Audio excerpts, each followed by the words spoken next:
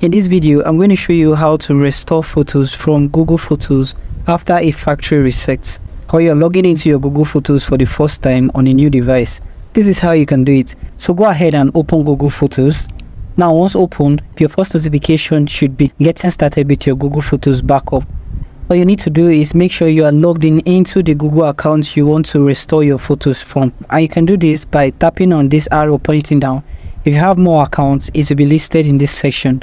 Go to the appropriate account. You want to make sure that backup photos and videos on this device automatically is turned on, and then tap on get started.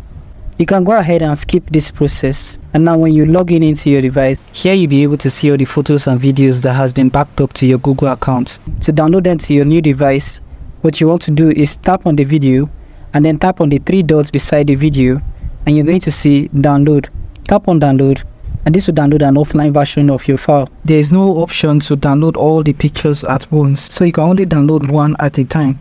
So that's how you can restore photos from Google Photos after factory reset. Thank you for watching this video, and I hope you found this video helpful. If you do find this video helpful, like and subscribe.